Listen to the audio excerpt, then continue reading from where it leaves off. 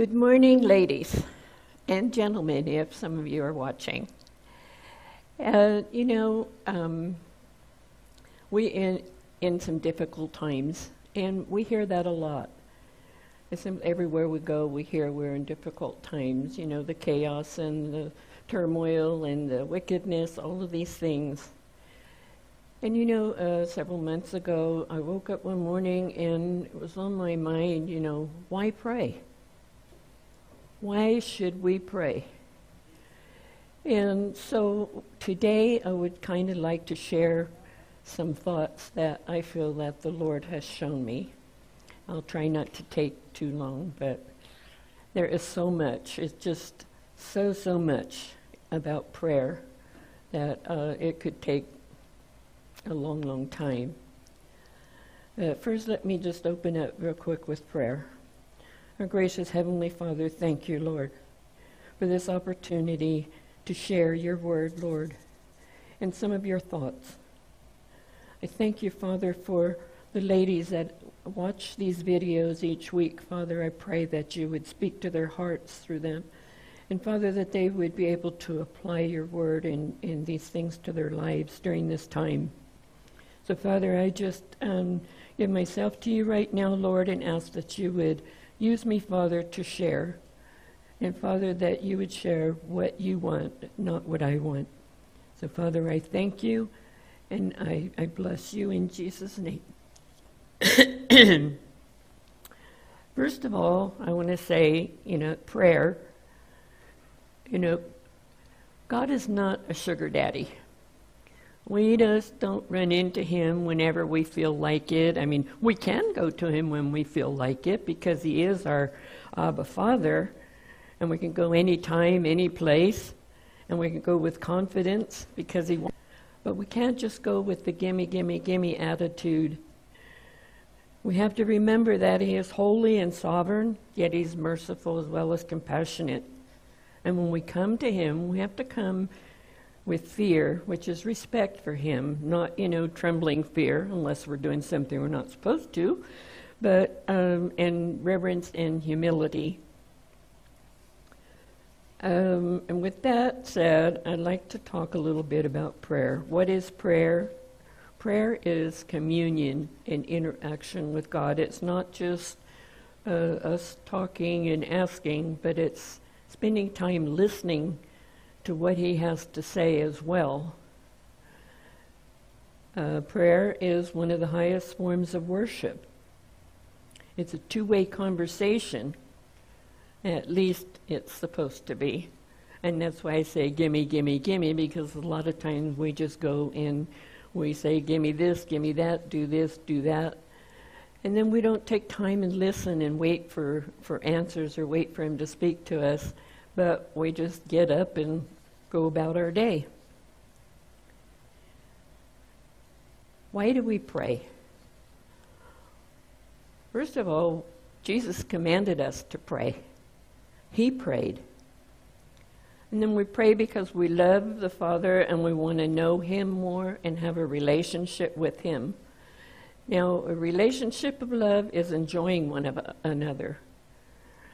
An example would be like, if I love my husband, I want to spend time with him. I want to share things with him. I want to hear what he has to say. And I want to get to know him. And that's the same way it is with the Father. If we love him, we want to spend time with him. We want to listen to what he has to say. We want to share with him all things, the good, the bad, and the ugly. My friend and I, we have coffee together, and we share everything, good, bad, and ugly. And this is a friend relationship, a friend love. And this is what we need to be doing with our Father. We pray out of gratitude. James 1:17 says, every good and perfect gift comes down to us from God the Father.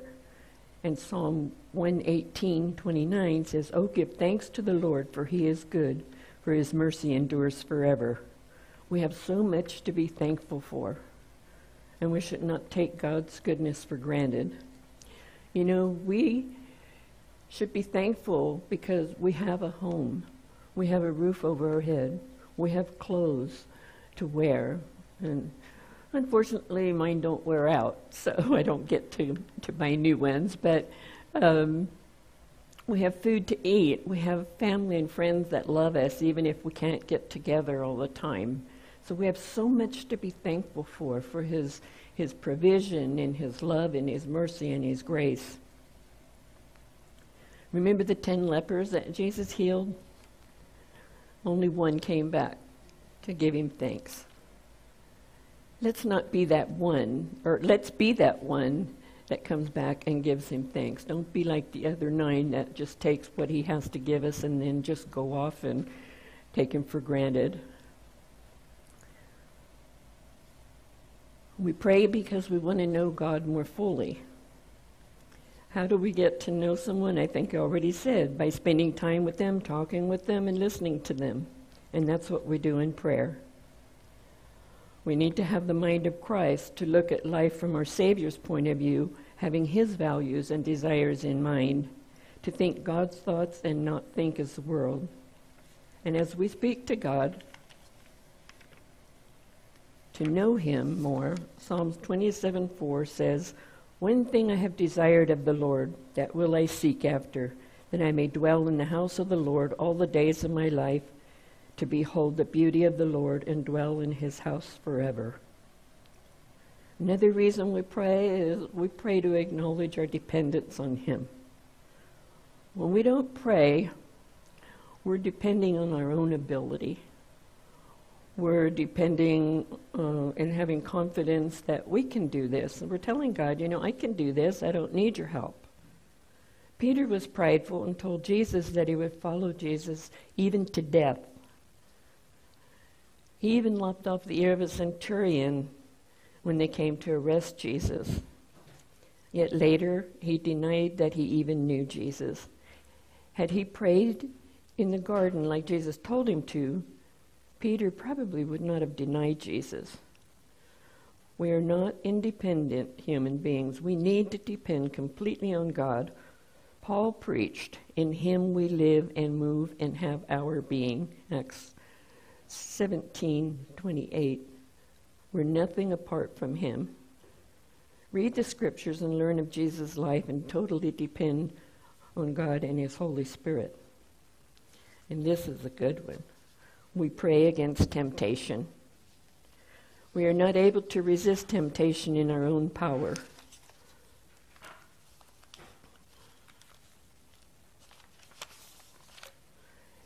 And Pastor Charlie has several teachings on our website, teacherofthebible.org, and he shares on different facets of prayer also, which would be good for you to read. But I'd like to share just a few paragraphs out of what he says about temptation. Lead us not into temptation, Matthew 6:13. One of the most important prayers in the Bible is found in Matthew 6:13. And do not lead us into temptation, but deliver us from the evil one. This same prayer is found in Luke 11:4. The place where we completely diffuse temptation's power is in the prayer closet.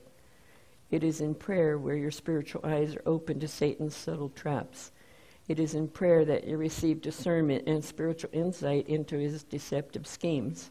If you are not earnestly praying, you will give in to many seductions and temptations. Without prayer, you are vulnerable. I think it is important to see that you are praying against temptation before it ever comes. You are praying in advance. In other words, prayer closes the door to many temptations so that they never come, and it breaks the power of temptation's attraction when it does come. Thus, your victory over temptation comes from the Lord through prayer. Again, without prayer, you are vulnerable. And I thought that was really, really good because it's so true. That's when we overcome. That's where we get victory, is when we are in prayer, in our prayer closet. Jesus was the strongest man that ever lived. He had all authority. He was humble. Yet we read in the Gospels that Jesus prayed a lot. He would spend night in prayer. He would rise up early while disciples were still asleep. And as his crucifixion approached, he agonized in prayer in the Garden of Gethsemane. Jesus prayed about everything. So if Jesus prayed about everything, then you and I need to pray about everything. Prayer is not a sign of weakness. It is us depending on God. Jesus prayed because he completely trusted and depended on Father God. Now, that takes some growing. When we're first saved, a lot of times it's really, just so in love that we just trust him, like little children. But then as we grow and all these things come in, we start to depend more upon ourselves.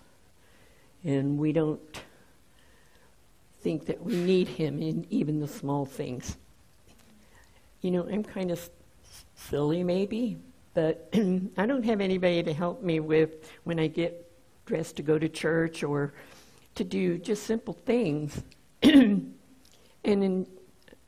So sometimes I'll say, Father, what do you think? What should I wear? How do you think this would look? And, it's not that I'm being disrespectful or anything. It's just that I want to be presentable as a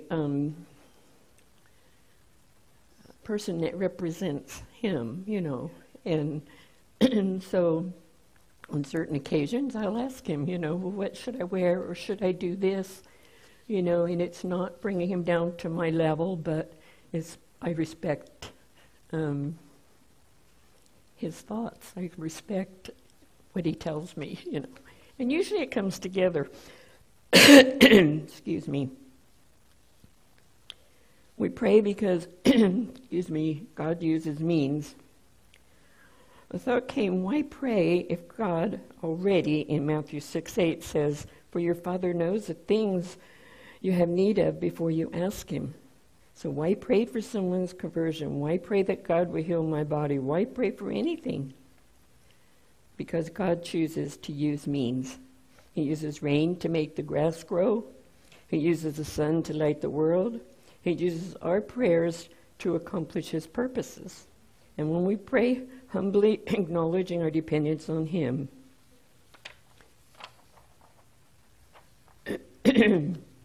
he wants his children to ask him.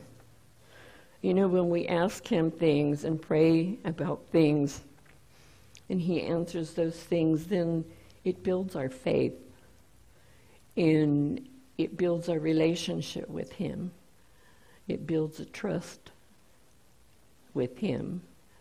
And he said that, you have not because you ask not.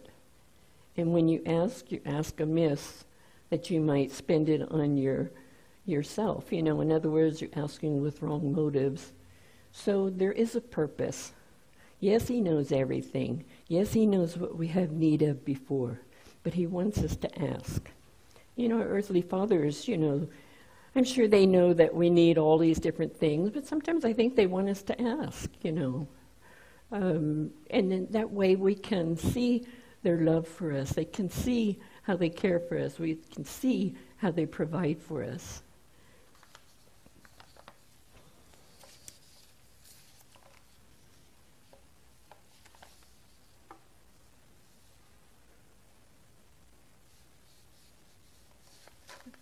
Another reason he commands us to pray. In 1 Thessalonians 5:16 and 18, he says, rejoice always, pray without ceasing, give thanks in all circumstances, for this is the will of God in Christ Jesus for you. Prayer is hard work. It's not easy. It takes discipline and demands our best. Prayer builds our faith, and it builds a relationship with our Father. We don't want to just give him a few moments at the close of the day when we're tired and our mind is all full of all the stuff that happened during the day. We're weary. Our strength is at its lowest. And also, we don't want to just jump out of bed in the morning and run and drop on our knees and, like I say, just talk and talk and talk and tell him all our requests and tell him everything and then just jump up and go. We want to take that time to listen. We must make excuse me. We must make time for quality communion with our Lord. I'm sorry, my throat is all messy. Prayer along with the sword, which is the Word of God and the Spirit, are our greatest and most powerful weapons in the warfare we face each day. We will not be able to be victorious without them. If prayer is indeed our ultimate weapon with which to defeat and crush Satan, we have to develop prayer habits. Learning how to use weapons of prayer takes practice. We learn by listening to others. We learn by practicing or being in situations where we get on our knees and humble ourselves before God.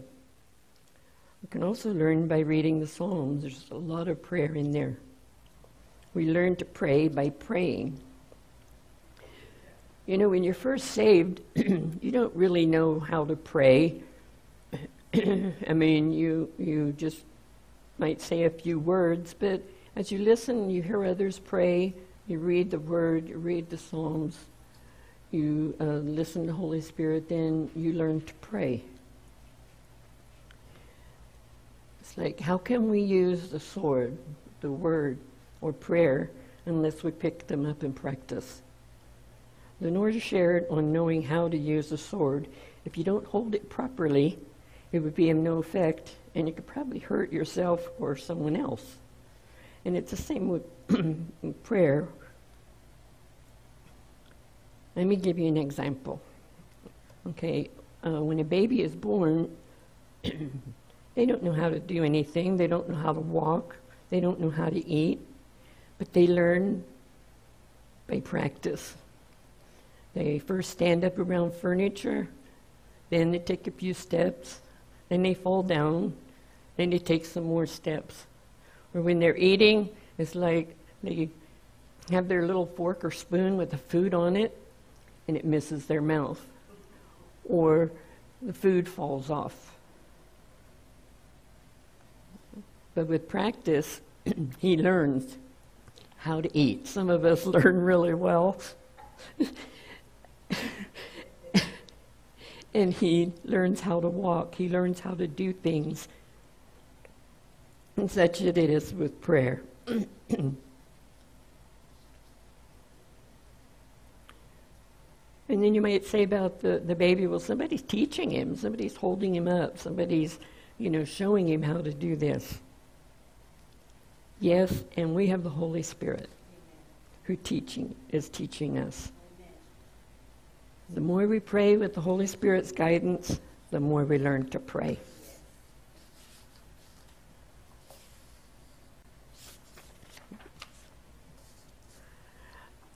I read this book, No Easy Road by Dick Eastman, which is an excellent, excellent book on prayer. And, if you'd like to read, I would suggest that you read it. It is really awesome. I took some things out of this book. And Dick Eastman said, prayer is developed through experience. Anyone can pray. God is not seeking those that are intelligent or have a high social standing, but he's looking for those whose dedicated hearts with prayerful burdens. And God longs for those who work at prayer. His word declares the earnest, which is sincere and intense, conviction, prayer of a righteous, which is a person with right standing with God, has power and wonderful results. James 5:16 in the Living Bible. Now, when's the best time to pray? This is up to the individual. It depends on what works for you. And it's not what time we pray, but it's rather our heart and our motives in developing a habit. We can pray any place anywhere. Jesus said in men always ought to pray and not lose heart. Luke 18:1. So we can pray. We should actually be in an attitude of prayer all the time. And that's where pray without ceasing comes in, because you're in an attitude of prayer. So whenever something comes up or you see someone needs prayer, it's just like you can automatically, pray for that person right there. Even just whisper a prayer, think a prayer. You don't have to run and get on your knees in the grocery store. You can just step aside and say a prayer for the need.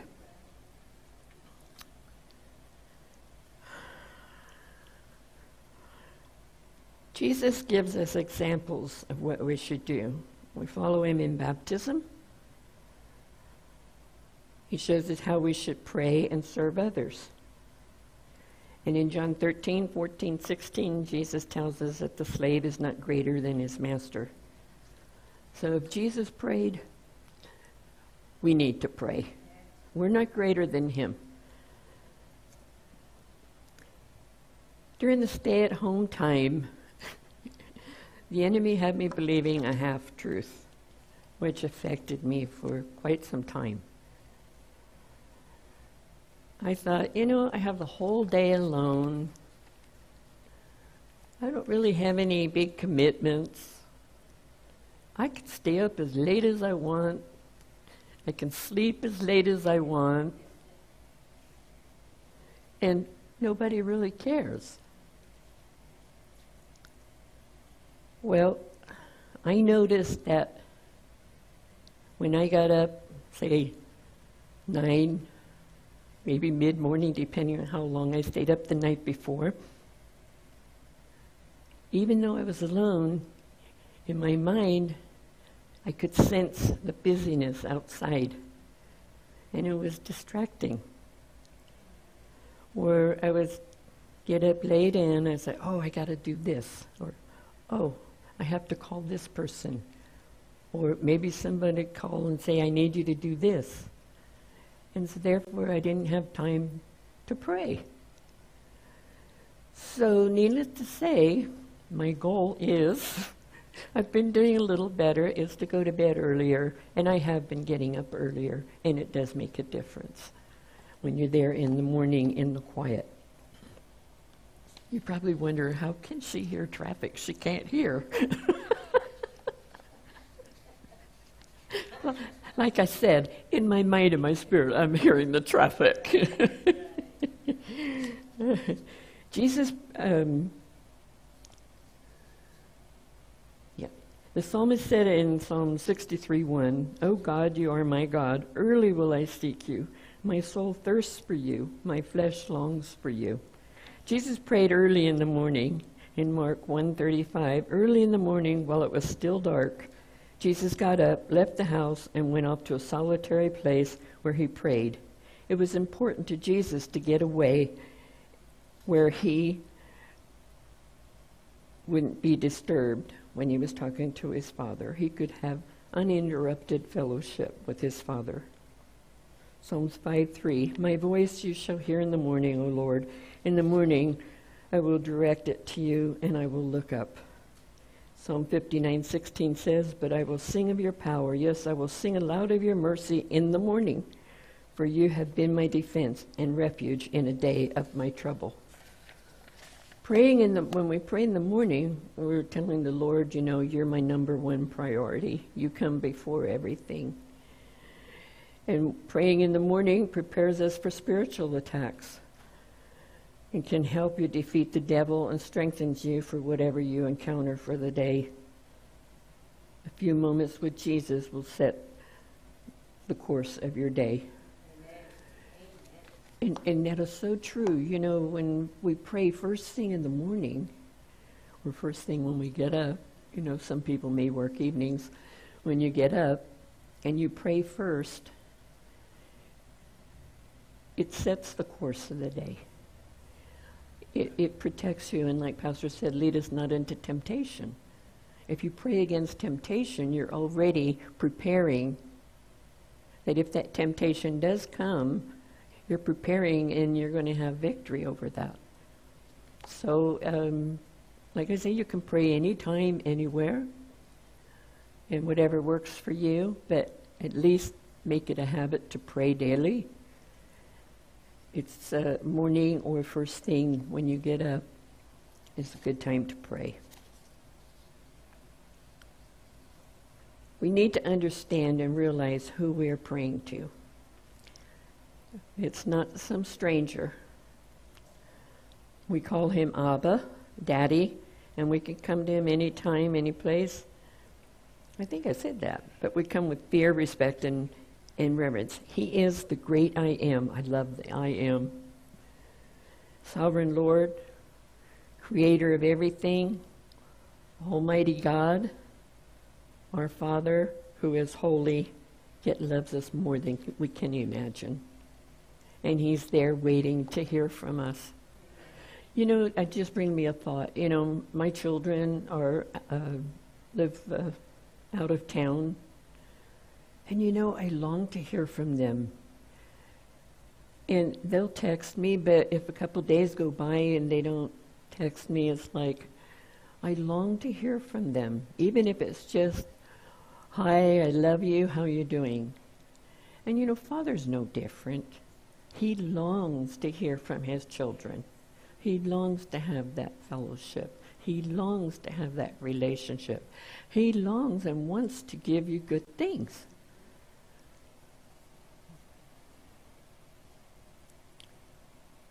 We pray in his will.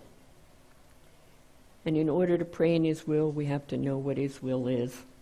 And we find that as we pray and search the scriptures. His scriptures tell us what the Father's will is. Too often prayers fail because we just do have that gimme attitude. It's all about me and my wants. What can God do for me? And it's not about him. We often voice prayers but don't wait in his presence. As we spend quality time in his presence, and when I say quality, I mean heartfelt prayer or time, you know, just really wanting to be with him. We learn what his will is and understand why some prayers go unanswered the way we expect. Take Paul, for example. In 2 Corinthians 12:8, he asked God 3 times to remove that thorn in his flesh. And in verse 7, Paul accepted God's will, that his grace was sufficient for him. You know, sometimes when we pray, it's Father doesn't answer exactly what we want or how we want it, but he answers what is best for us. You know, Paul had God taken away that thorn. Paul was proud and boastful, and this thorn was there to keep him humble.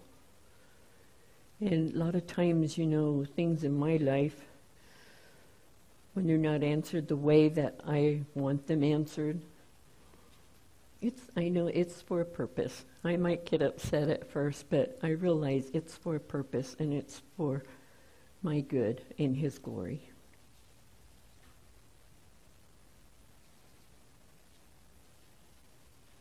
We need to know what the scriptures mean so that we can know his will. Jesus in the Garden of Gethsemane, though being sinless and being God incarnate, prayed, not will but thine. Luke 22:42. He was in agony and struggling, and he knew what was coming. And he would rather not have gone to the cross. He would rather not have been, crucified. But he prayed and he said, Father, not my will, but yours. He wanted God's will far above his own. Is that what we want? Do we want God's will above our own?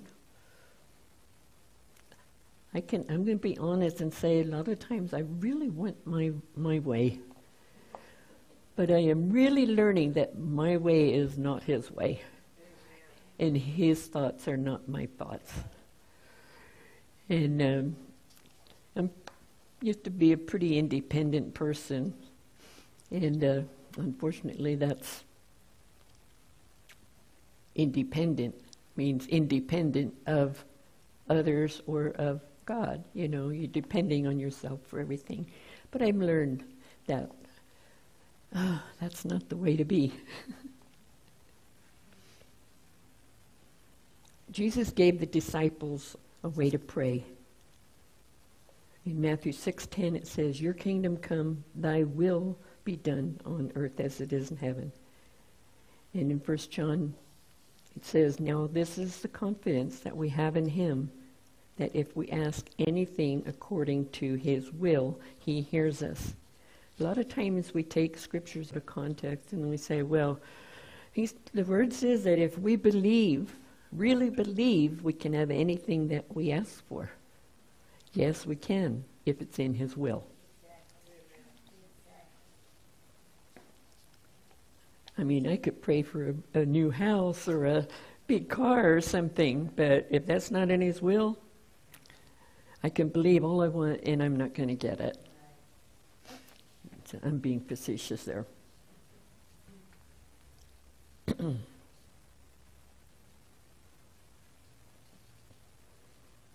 You know, being an independent person, sometimes I struggle with doing things my way, and needless to say, I usually end up in trouble. Then I have to humble myself and go to the Father to have him help me get it right. And he does. He gave me a scripture. Oh, I just shared that. I'm getting ahead of myself. I'm sorry. But he did give me that scripture that my thoughts are not your thoughts, my ways are not your ways. Everything that happens to a born-again child of God has a purpose. When we go through difficult times and we ask God to get us out, maybe things don't change, we need to stay close to him and ask for strength and peace as we go through them. These trials can prepare us for someone else who is going through the same thing. You can give them hope by sharing how God brought you through. There's a person in my life that she's very much like I was at that age. And she goes through some difficult times, and she'll text me and ask me questions. And because I've already been there, I've already been through that, and some of the things I still go through, I am able to share with her and encourage her in the faith. The same way that I've been encouraged in the faith by others. We have to pray in faith. Now, faith is the substance of things hoped for, the evidence of things not seen, Hebrews 11:1. The dictionary's definition is complete trust or confidence in someone or something. And Hebrews 11:6 says, "But without faith it is impossible to please him, for who comes to God must believe that he is, and that he is a rewarder of those who diligently seek him." If you read Hebrews chapter 11, it will give you all kinds of examples, different men of faith that can be an encouragement and an example for you. Faith is not feelings or emotion that can lead us to delusions. When we pray according to God's word, we can pray in faith because we trust him, because he loves us and wants to do good things for us. Lenore's going to be giving can I share that? Lenore's going to be sharing on emotions after this. And trust me, I am an emotional person and feely, and they can destroy a person. You don't go by feelings, but you go by faith. And faith, a lot of the times, is total opposite of what you feel. You may feel something, but you go to God's word and see what he says about it, and that's what you lean on. That's what you trust is God's word, no matter how you feel. Remember Job's wife?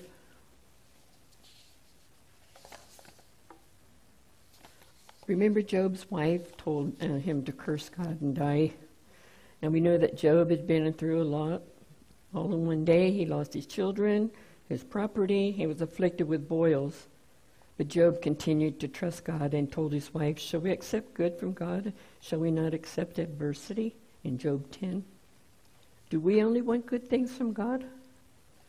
I don't like trials. I don't like things that are painful. But those things, those trials and those painful things, when we lean on God, they teach us trust. They build our character. I'm already a character, but they build different kind of character. And so we need to accept both of those things. But in the trials, like I said earlier, we pray for strength to get through those things. Remember Shadrach, Meshach, and Abednego? They trusted God in spite of the situation. They refused to bow down to Nebuchadnezzar and were going to be thrown in the fiery furnace. And Nebuchadnezzar was going to make the fire quite a few times hotter. I don't remember how many. And that's in Daniel 3:17. But they trusted God to save them. And even if they didn't, they still wouldn't bow down. So that's kind of an example of they're trusting him, but even if it didn't go their way, they were still gonna trust him. So when we pray in faith and trust God for the answer, it will be for our good in his glory. We must pray in faith as those who had unshackled faith in God, such as Enoch. He walked off with God. How neat is that? Abraham, Moses, and Joshua. Abraham believed God and was willing to sacrifice his son because he knew that God would raise him up. Moses saw the promised land, although he never entered it. Joshua believed God, and he and his troop marched against a fortified city until the walls came down and he took the city. Now, if someone tells you to take a jar and put a light in it and walk around the city seven days, it's like, really? But Joshua trusted God, that God knew what he was doing. Noah believed God, and he and his family escaped the flood. Now, we must pray fervently and persistent. When we seek God in earnest and sincere prayer, he reveals truth and nuggets to us by his Spirit, who guides us in all truth and shows us things yet to come. John 16:13. If we are to spoil Satan's diabolical efforts, we must begin with fervent, persistent prayer. C.S. Lewis from the Screwtape Letters said, Satan wants to interfere at any price and fashion when people start to pray, for real prayer is lethal, deadly to his cause, and he will do anything and everything he can to keep Christians from praying. You will have distractions and trials and all kinds of things to hinder prayer, which I'll share a little bit later. Daniel was on his knees 21 days praying for his people fervently, persevering in prayer, perhaps discouraged but never giving up. God sent the answer to Daniel the first day he prayed, but on the way, the heavenly angel, who I'm assuming is Gabriel, because he's the messenger, was deterred in battle with the prince of king of Persia, who was trying to keep the answer from getting through. Michael, the archangel, was sent to help, and the battle lasted 20 days until the answer was finally given to Daniel on the 21st day. Now, had Daniel given up and quit praying even a few days earlier, the answer may have not given through. Dick Eastman says Satan can hold back the answer for a time, but he cannot stop the final answer if we persevere and pray. And Jesus told his disciples a parable to show them that we should always pray and not give up. We all know the story of the friend at midnight. A man went to his neighbor and knocking and asked for 3 loaves of bread. And the neighbor said, no, I'm in bed and the doors are locked. I'm not getting up. However, the man kept knocking and asking, and finally, Jesus said, though he will not rise and give it to him because he is a friend, Because of his persistence, he will rise and give him as many as he needs. Luke 11:5-8. How often have we prayed for days and months, maybe even years, and not seen the answer? Or maybe we get weary and want to give up. If you're praying for someone's salvation, keep praying. If you're praying for healing, keep praying. If you're praying for better finances, keep praying.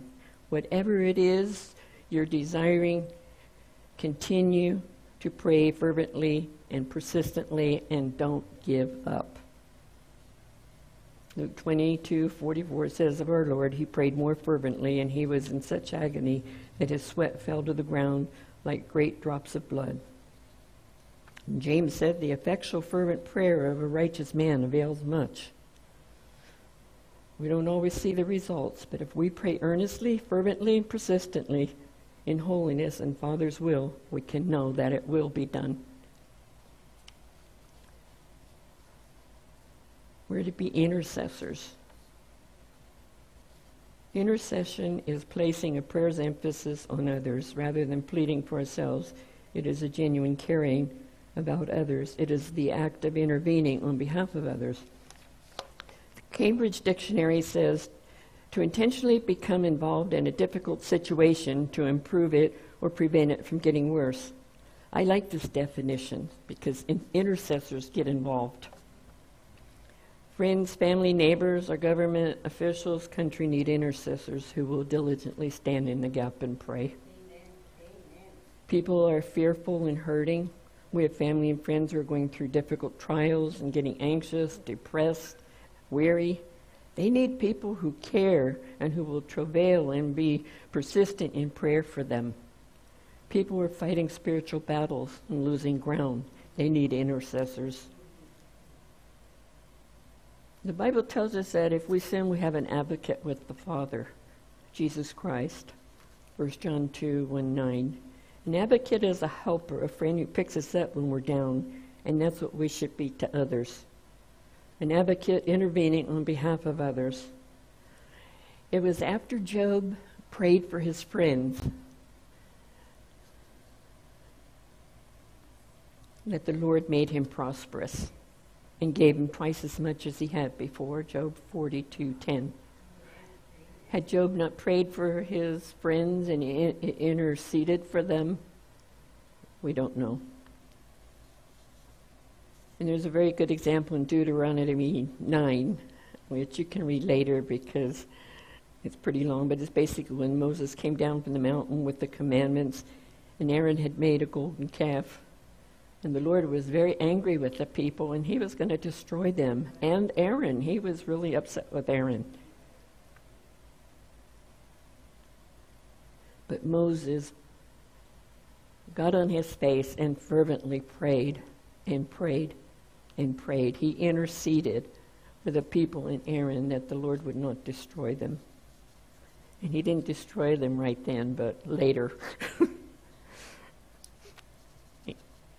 Ezekiel 22:23-31 sounds a lot like our world today. All the wickedness that's going on, and the Lord said in verse 30, so I sought for a man among them who would make a wall and stand in the gap before me on behalf of the land, that I should not destroy it. But I found no one.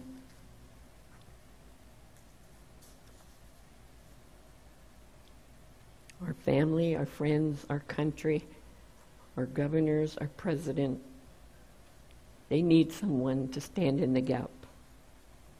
One of my favorite stories is when Moses, and I tell my friend, we'll be Aaron and her. But one of my stories is when Moses, Aaron, and her went up on a hill, and while the Israelites did battle with the Amalekites, as long as Moses kept his hands up, the Israelites would keep winning. But when he got tired and his arms started falling down, the Amalekites started winning. So Aaron and Hur got on each side, and they held Moses' arms up until Israel had victory over the Amalekites. And that's what we do when we intercede for our brothers and our sisters. when they're engaged in warfare, when they're sick, when they're tired, when they're weary and exhausted, sometimes not knowing if they're going to make it, they're wanting to quit. We lift their arms up in prayer, in intercessory prayer, in fervent prayer, diligent prayer. You can find that story of Moses in Exodus 17. Now, very quickly, what are some things that can hinder prayer and answers to prayer? Unbelief and doubt. I mentioned earlier that we need to pray in faith, and the opposite of faith is doubt or unbelief. In unbelief, we're not trusting in God's promises. We're not trusting that He wants to give us good things.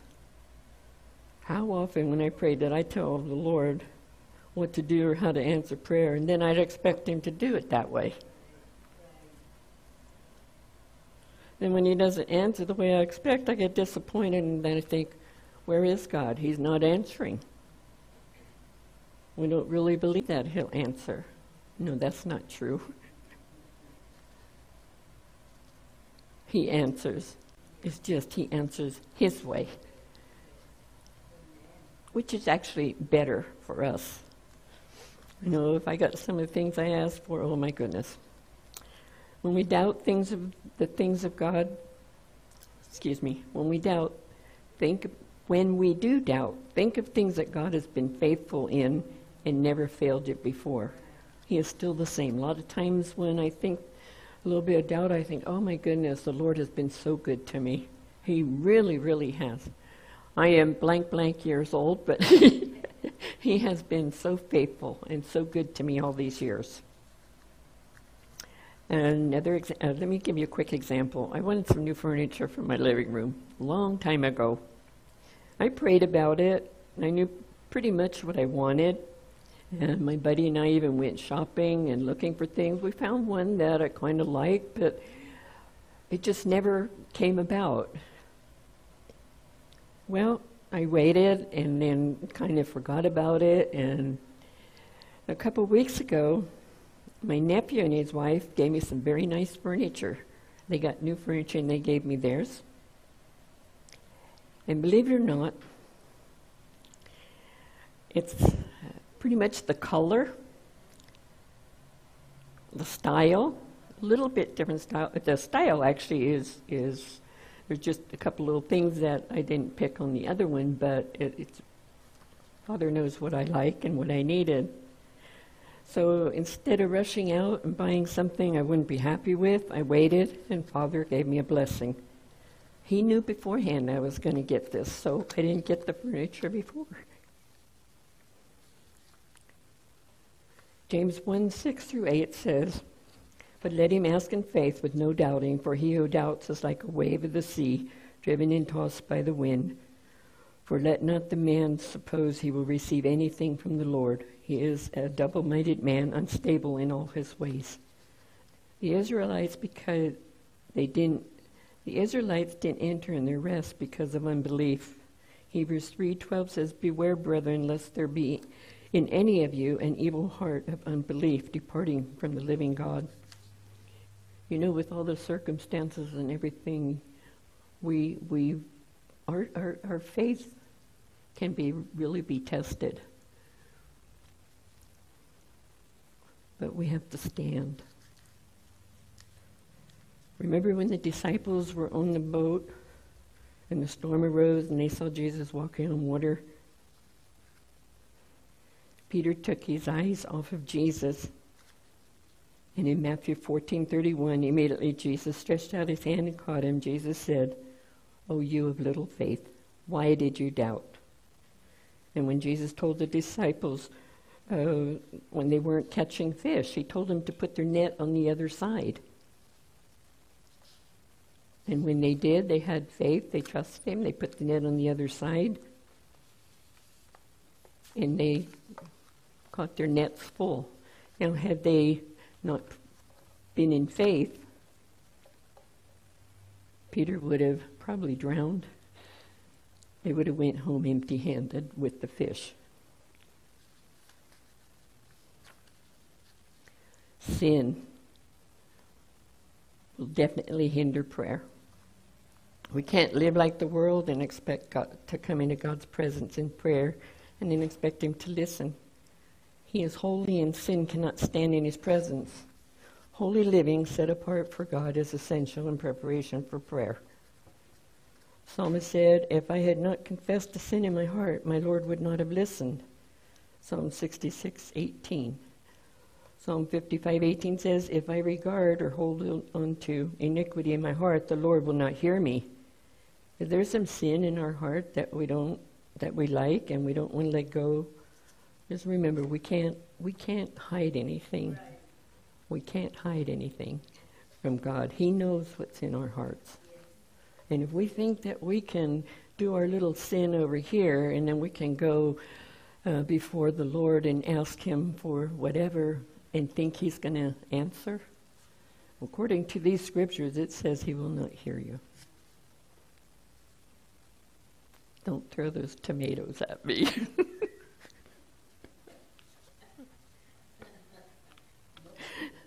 Do we sin? Yes, we sin. I sin many times a day in thought, word, and deed. That's why before we begin to pray, we need to confess any known sin and repent of it and ask for forgiveness. And this is not to be done lightly, but with a humble, sincere, and repentant heart. Because God knows if we mean business.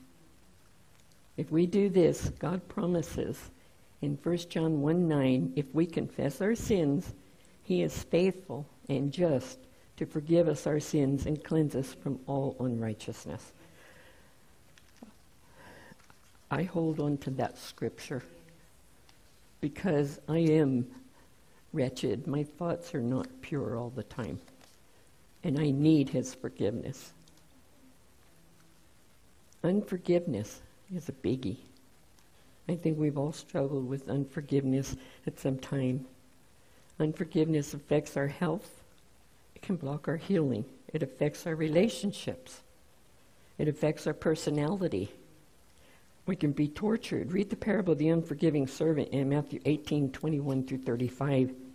The last verse of that parable says, "So my heavenly Father also will do to you if each of you from your heart does not forgive his brother's trespasses."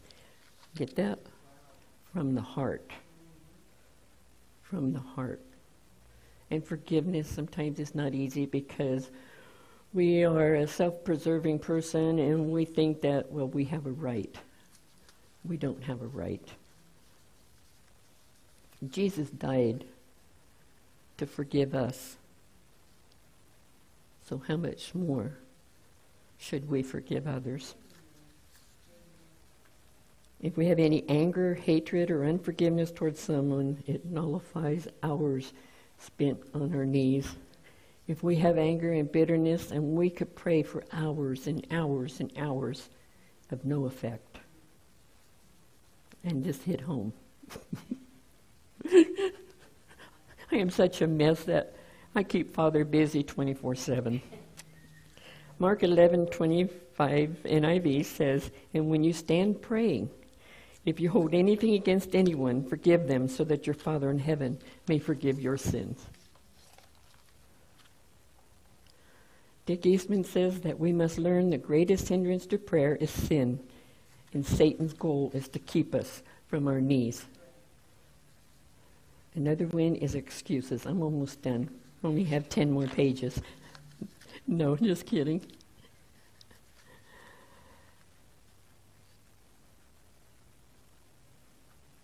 We say we were too busy. Excuse me just a minute. No, not going to read that.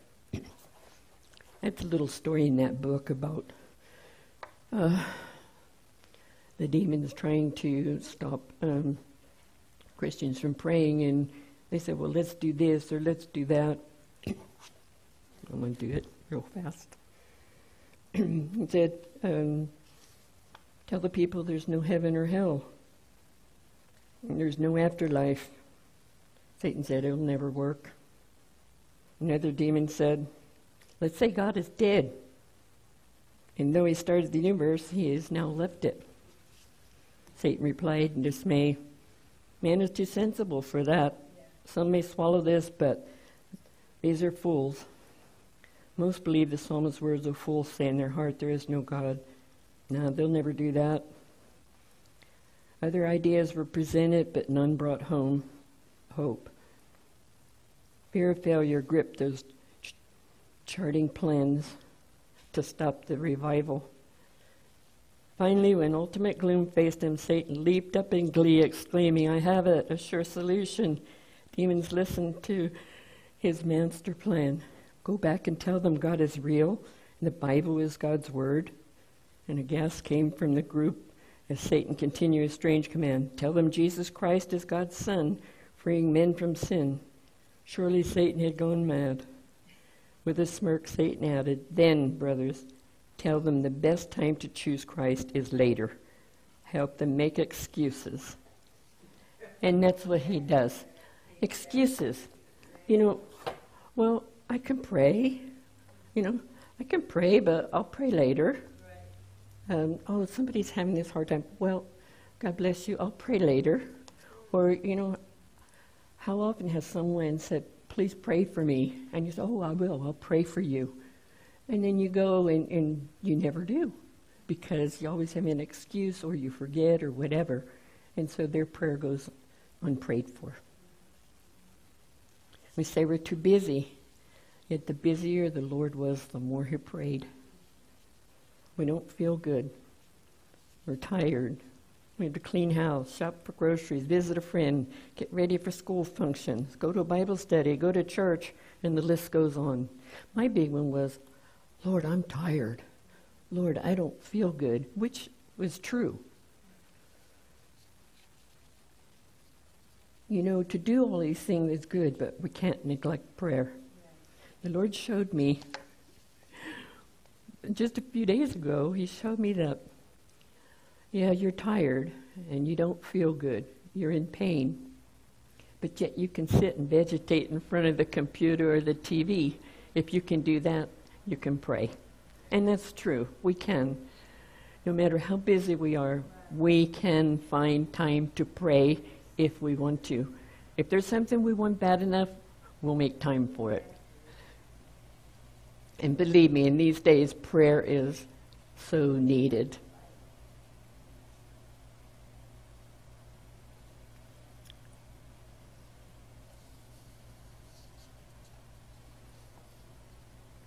Several examples of excuse-making in the Bible are the disciples in Garden of Gethsemane. Jesus told the disciples, stay awake and pray. And they slept. Had they stayed awake and prayed, Peter probably wouldn't have denied the Lord 3 times. God asked Adam why he ate the fruit. His excuse was, Eve gave it to me. Moses made excuses why he didn't go to Pharaoh and lead the people. Well, I can't talk. Aaron, when confronted by Moses about people worshiping the golden calf, you know what his excuse was? Well, I put gold in the fire and the calf jumped out. When Paul had a discussion with Governor Felix about faith in Christ Jesus, righteousness and judgment to come, Felix said, go away for now, and when I have a more convenient time, I'll call you again. His excuse was to wait for a more convenient time. He doubtfully ever found that convenient time. If we wait for a convenient time, it will never come. We must determine to spend time in prayer. There are many more hindrances to prayer. I don't have time to share. I've already shared too much.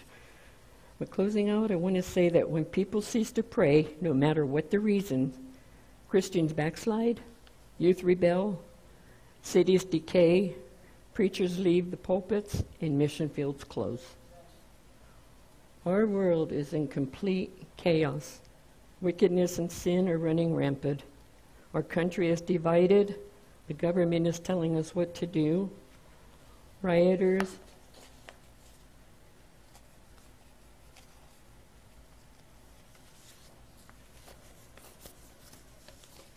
And Antifa are killing and looting innocent people.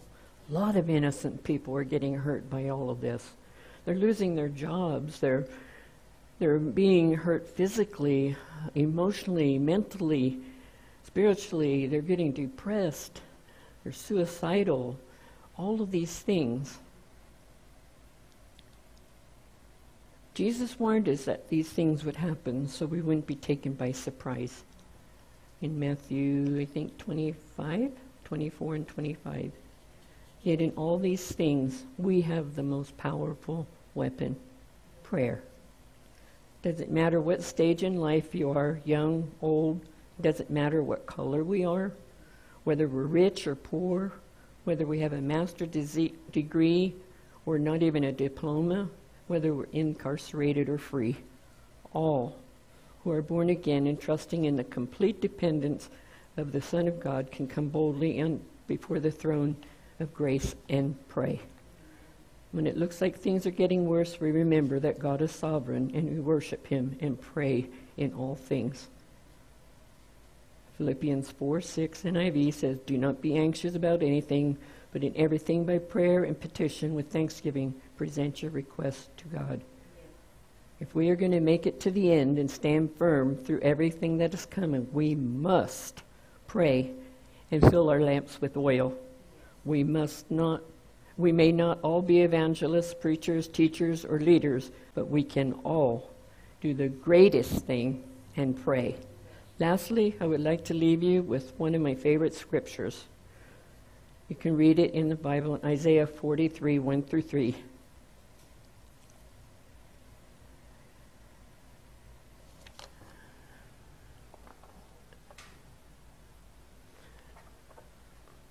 Sorry, I don't have that ready.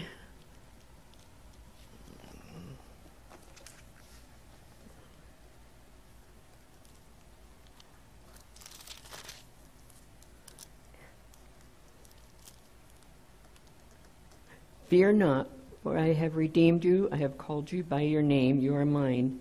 In this part, when you pass through the waters, I will be with you, and through the rivers, they shall not overflow you. When you walk through the fire, you shall not be burned, nor shall the flame scorch you. For I am the Lord your God, the Holy One of Israel, your Savior. So as we're going through all of these things, we need not worry. In 2 Corinthians 4, 8 through 9, we are hard-pressed on every side, yet not crushed. We are perplexed, but not in despair, persecuted, but not forsaken, struck down, but not destroyed. So keep the faith, trust the Lord, keep oil in your lamp, and pray, pray, pray. Thank you.